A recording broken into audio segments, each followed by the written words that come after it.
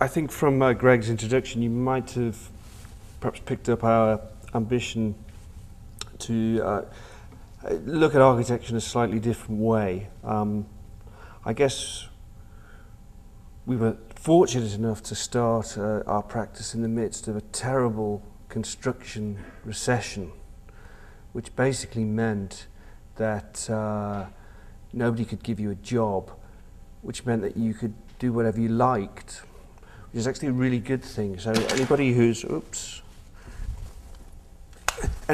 worried about the coming recession, don't be. It's actually very good for architects, because they don't have to hang around with developers anymore. It's very bad for architects. There's a certain, I think, underlying humour, I guess, that comes out, and it's often emphasised, particularly in the UK, where everybody thinks we're joking. But there's also, I think, a serious body of work that we like to think that we're producing, which, in some respects, is critical of current kind of avant-garde tendencies, which we think have moved too far down a formalist direction. And this is a project we're working on at the moment, where some of those ideas that are present in those earlier projects are being played out at a slightly bigger scale. It's a housing block, 80 unit housing block in a town called Middlesbrough. Middlehaven is a part of Middlesbrough, which is a little bit like, I guess, the sort of Cleveland, Ohio of England, but without the glamour.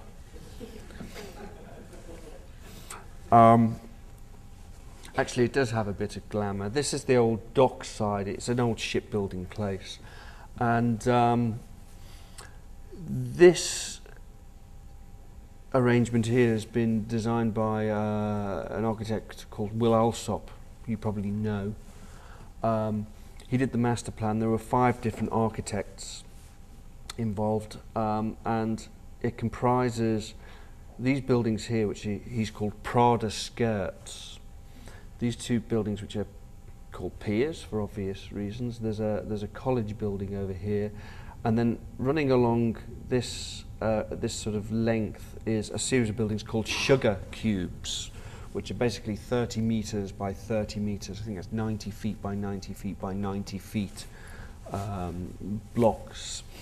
And we are doing this one here, which is called CIAC, which rather cornerly stands for Community in a Cube. I promise you we didn't give it that title. This is what happens when you work with developers. They think that's really cool, that sort of thing. But the building is actually situated on this site here, this kind of twisted one, and so it's fronted. There's a little square here, and it has an important relationship to the water.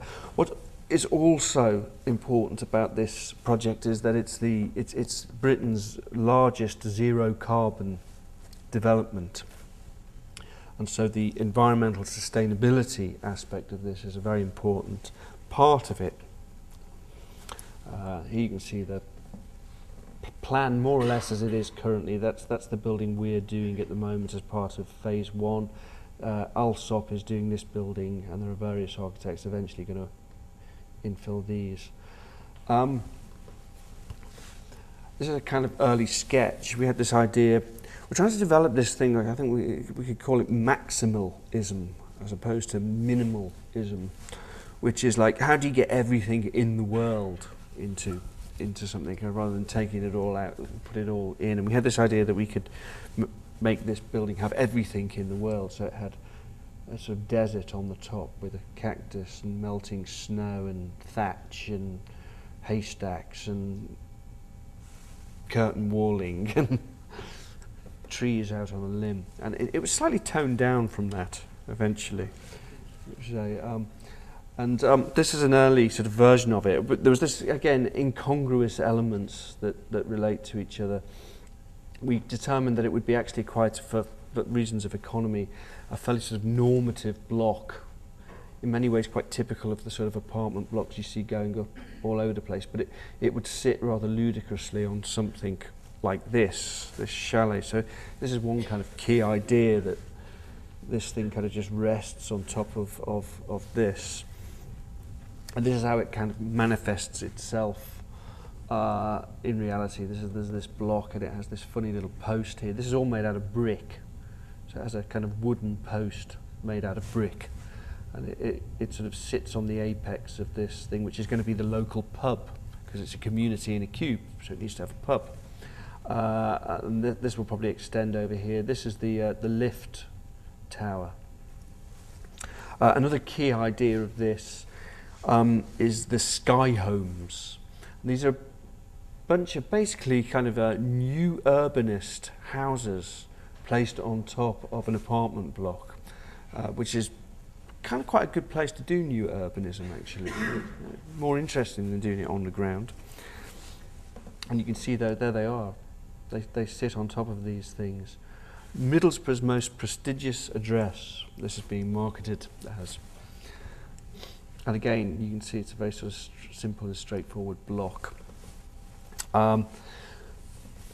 Apart from the normal sort of sustainability aspects, to do with the heating system, thoughts about the orientation, the materials, there's an awful lot of reclaimed materials and carbon neutral materials, which means that it's actually a hugely complicated building, the amount of research that's had to go into it.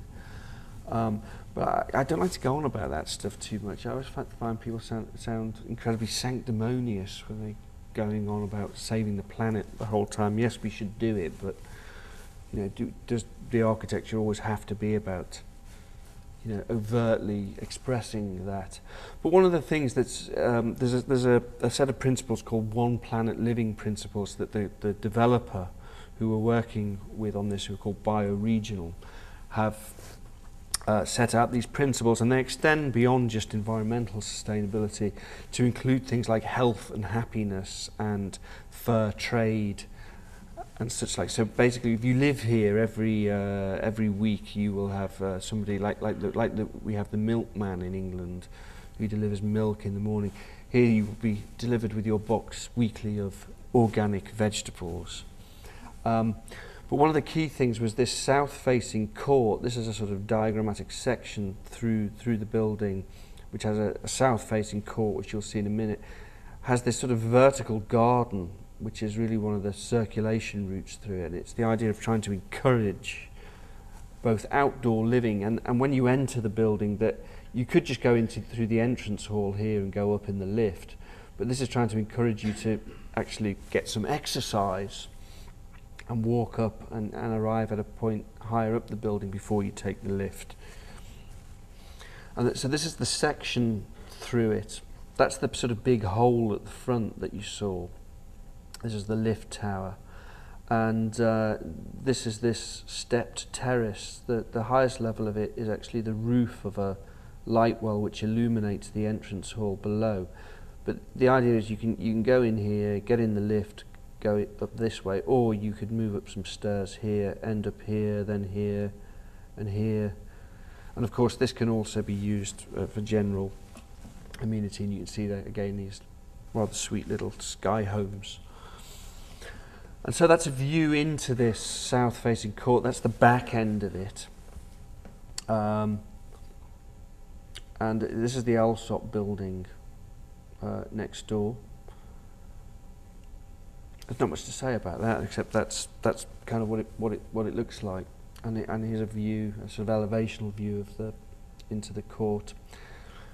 And this screen element here, which is part of this sort of vertical garden idea, is actually where you land when you come out of the lift. Hopefully be rather more plants than is shown there, but it is very windy. But you can see the sky homes, and you actually enter into the main wings of the building here and here. This is an idea of what it might be like characteristically. And there's those same people, miraculously, there they are, a couple of floors down, enjoying, perhaps going to visit their neighbours, because it's a community in a cube, you see, and everyone's going to live happily together here. There's a man coming back from work. And these are the plans. This is the ground floor plan. So this is this pub object and this bit's going to be a restaurant. This is a commercial space. Importantly, there's a great big boiler room, because there's going to be a huge biomass boiler in here which will serve 5 of these cube buildings. I never talk about this stuff usually, but you know, here is the refuse store, the trash store, which is so big because it's got so many recycling bins in it. And this here is an enormous bicycle store, because everybody's going to ride bicycles to and from this building and therefore save the planet. Aren't they lucky? This is the sort of lower level of this court, which directly opens, the flats directly open onto it. This is this staircase that kind of winds up. This is the light well that you can go up this staircase to be on top of it to create those 3 terraces. And this is a typical floor plan.